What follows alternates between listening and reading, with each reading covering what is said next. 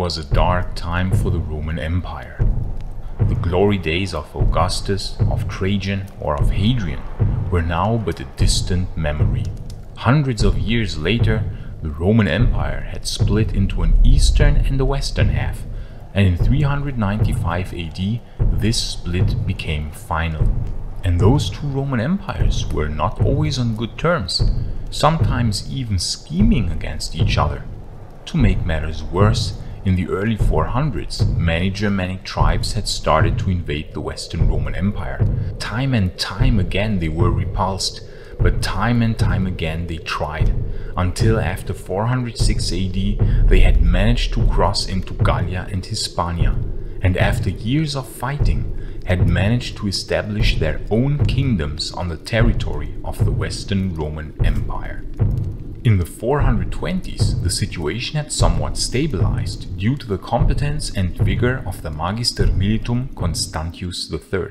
And in those times, Julius Valerius Maiorianus, better known in English as Majorian, was born. We don't know exactly when, but it is believed that it must have been in the mid-420s. From Sidonius Apollinaris, we know that Majorian was the grandson of a previous Majorian who served as Magister Militum under Theodosius. This first Majorian had a son, which would later become the father of Majorian, and Majorian's father served quite likely as a treasurer under the Magister Militum Flavius Aetius. Of his mother we unfortunately know nothing, but we can deduce that Majorian's parents must have been well situated, although they could not have been called very rich by contemporary measures. They possessed a domus and a land estate, where exactly is unknown, but here again we have some indications that Majorian's parents' domus was located in Pannonia, so in the northeastern part of the Western Roman Empire.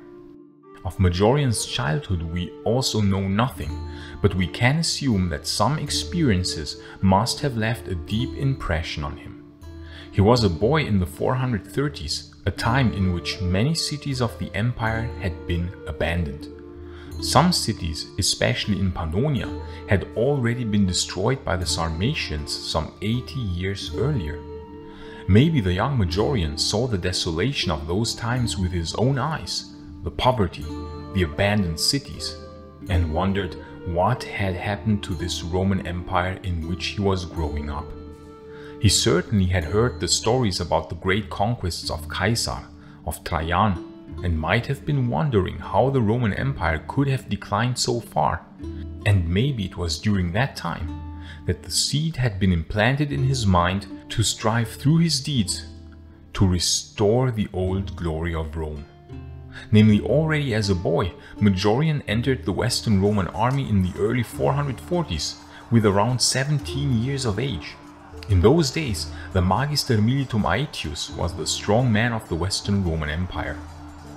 Already in the early 440s, Majorian is mentioned for the first time, helping Aetius to suppress a Bacchaudai rebellion near Amorica in Gallia, and defending the city of Tours against these rebels, but on multiple other occasions, Majorian also helped fighting the Bacchaudai rebels. These were bands of rebellious peasants and slaves that caused great trouble for the empire. In 447 AD, Majorian distinguished himself, a young man in his early 20s, in a battle against the Franks near the city of Helena in Gaul. He fought against the Franks and their king Clodio. His valor won the day and enabled the Romans a decisive victory against the Germanic invaders. These victories made Majorian famous, and his name was henceforth known in all of Gallia. It was during those days in the service of the legendary Flavius Aetius that Majorian made the acquaintance of two other capable soldiers, one called Algidius and the other one called Ricimer. The story of those three would become very intertwined in later years, but while one of those two would prove to be a great friend of Majorian, the other would prove to be his downfall. By 450, Majorian had already grown to such fame that the Western Roman Emperor himself, Valentinian III, took notice of him. In 450, the emperor and his family had moved from Ravenna to Rome, restoring the Eternal City once more to the position of the capital of the Western Roman Empire. In that year, the emperor invited Majorian to Rome, for the fame of Majorian had made him a worthy candidate to enter the imperial family. We know that Majorian arrived at Rome that year and met the emperor in the imperial palace on the Palatine Hill. Thus, Valentinian wanted to have his daughter Placidia the Younger married to Majorian.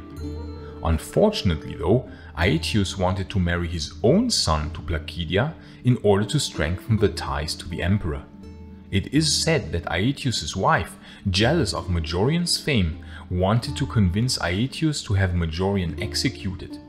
But Aetius, conscious of the exploits and valor which the young Majorian had displayed, where they had fought together against the Bacchaudai rebels and against the Franks, was moved to pity. He didn't have the heart to kill this young hero, and thus he did not give in to the demands of his wife, but instead dismissed Majorian from military service in 450.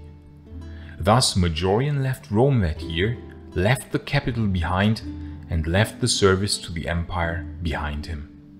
He retreated to his domus and studied Roman literature and law. It was during those days that Majorian used his time in order to study the old texts, to study the old greatness of Rome, to study how the degradation of the empire could be stopped, how Rome could be restored to old glory. He studied the causes of the decline of the empire and thought about what he would do if he was ever to become emperor of the Romans. What would he do in order to reverse the fall of Rome and to restore the Roman Empire to the old glory that it had enjoyed under Trajan or under Hadrian? During his exile, Majorian learned about the victory against the Huns in 451 in the Battle of the Catalonian Plains, where his old master Aetius had defeated the Huns.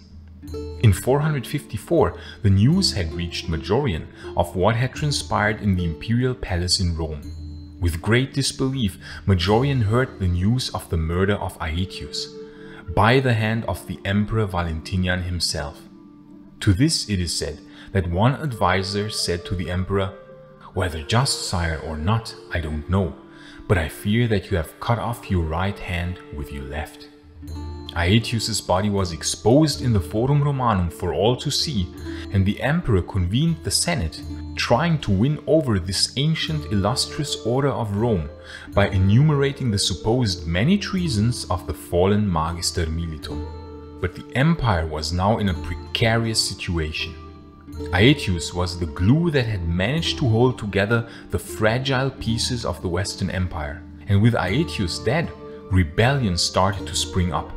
For instance, the Magister Militum Marcellinus rebelled in Dalmatia and split away his realm from the Western Empire, not recognizing the authority of Valentinian III.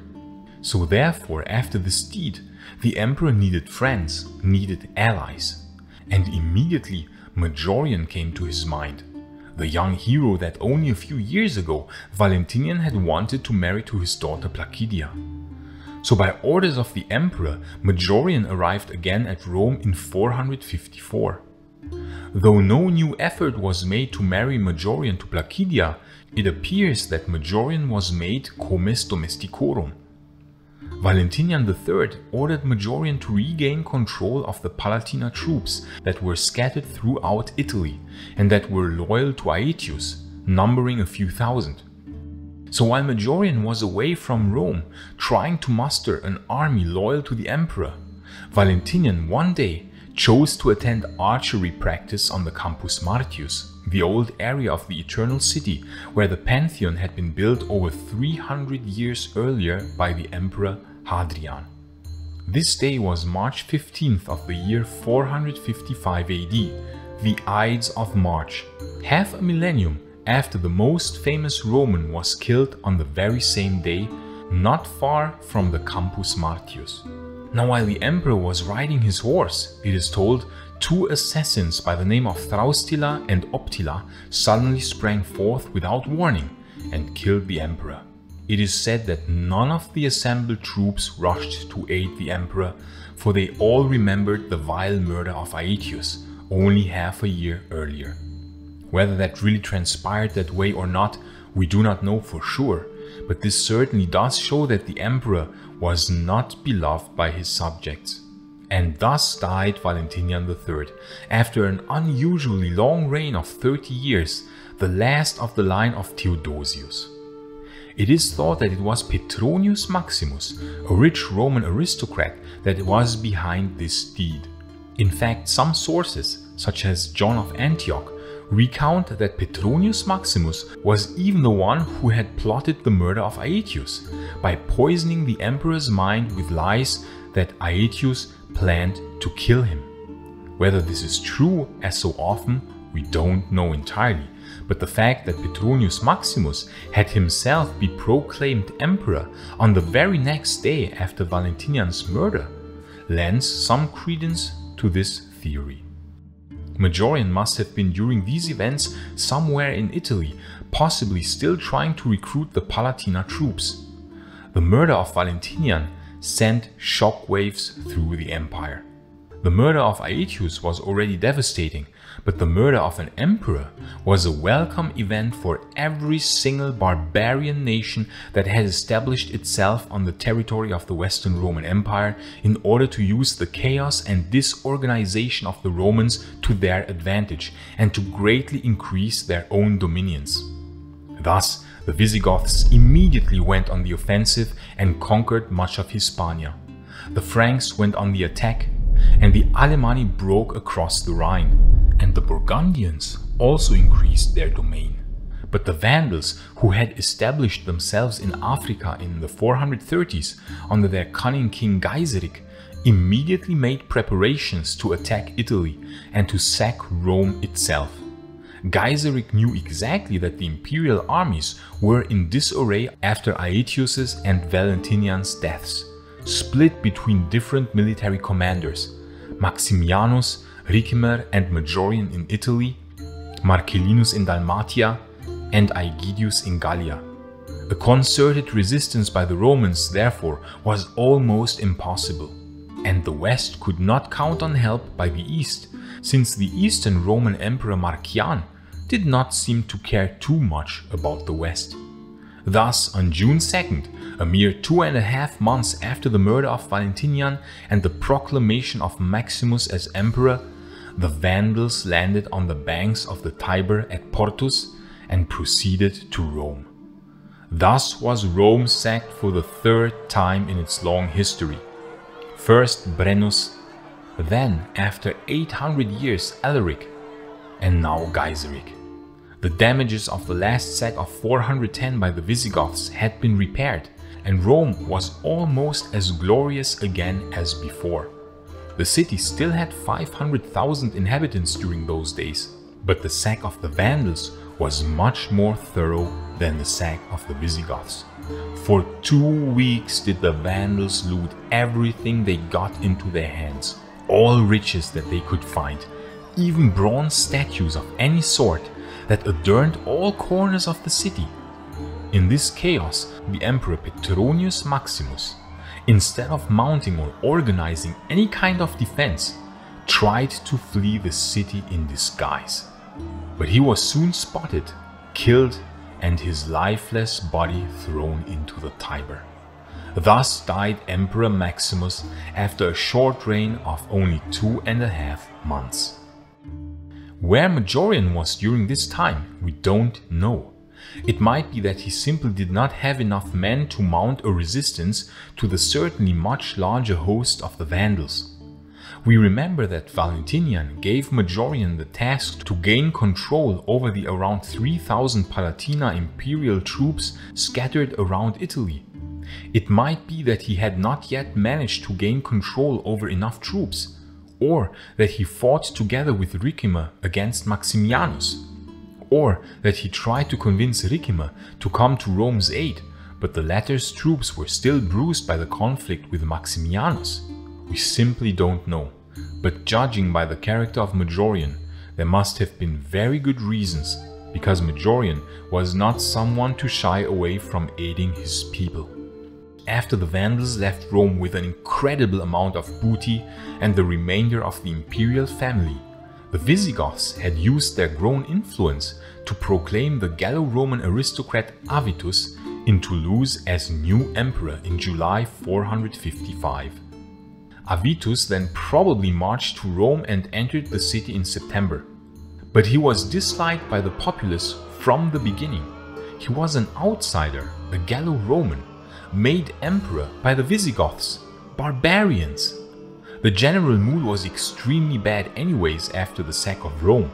Repairs had to be carried out, and the population was living on the brink every day since the sack.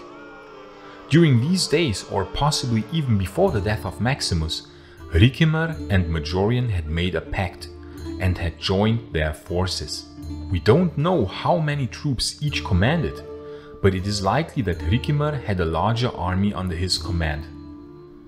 Majorian knew Ricimer since way back when they had fought together with Aegidius under Aetius. So this alliance seemed to make sense.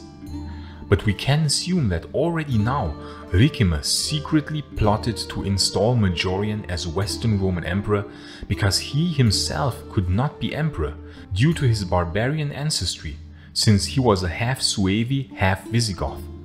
But through Majorian as a puppet emperor, Ricimer thought, maybe he could exert great control over the empire. During that time, Ricimer was made comes rei militaris by Avitus and sent to fight the Vandals. Ricimer sailed to Sicily and defeated a Vandal fleet of 60 ships at Agrigentum and another fleet of unknown size off the island of Corsica. For his success against the Vandals, Ricimer was appointed to the rank of second Magister Militum Praesentalis in Italy, the first having been a certain Remistus. But in Rome, Avitus' position deteriorated quickly. To conserve the food supply, which was still scarce after the Vandal sack, Avitus dismissed his Visigothic troops, but they demanded pay. So he had many remaining bronze statues in the city melted down and minted into coins. The patriots amongst the Romans rebelled, and thus Avitus retreated back to Gaul. While he was away, Ricimer and Majorian immediately made use of the situation, fighting against the other Magister Militum Praesentalis, Remistus, whom Ricimer defeated near Ravenna and had him executed. Avitus meanwhile managed to scramble some troops near Arelate, but he could not count on Visigothic support this time, because the Visigoths were busy fighting the Suevi in Hispania. So Avitus entered Italy in October 456, and on the 17th of that month he was defeated near Placentia by Ricimer and Majorian. Now the exact circumstances of Avitus' death are shrouded in mystery, and many different versions of his death exist. But the likeliest one is that he was killed by Ricimer's and Majorian's troops either in a skirmish or while trying to hide somewhere in Placentia after having been defeated. Whether Majorian had intended this or not, we don't know. Thus died the Emperor Avitus after a short reign of only 15 months. Ricimer now became Magister Utriusci Militae, Magister Militum of the entire Western Empire, while Majorian was made Magister Militum of Italy. Ricimer was also granted the title of Patricius. His scheming was now coming to fruition. Finally, he had the most powerful position of the West, and he thought that in Majorian he had found someone he could control. But he should be proven very, very wrong. After the death of Avitus, the Western throne was vacant, empty. There was no Western Roman Emperor. Marcian, the Eastern Roman Emperor, was during those days the sole imperator of the Romans. It was now that sometime in March 457, a band of Alemanni had entered Italy, plundering everything in their path. Now Majorian, according to Sidonius Apollinaris, sent his general Burco to defeat this threat. Whether he joined Burco or not, we do not know. But we do know that Burco defeated the Alemanni, and Majorian soldiers after this victory hailed him as new imperator. Thus, on April 1st, 457, Majorian was proclaimed emperor at a place called Ad Columellas, translated as at the Little Columns, possibly an old ruined temple, 6 miles outside of Ravenna. Thus Majorian, in his early 30s, had completed his journey to become emperor of the Western Romans. But he did not intend to be a puppet of Ricimer. No, he had far greater plans for the empire, namely to restore the Western Roman Empire to its former glory.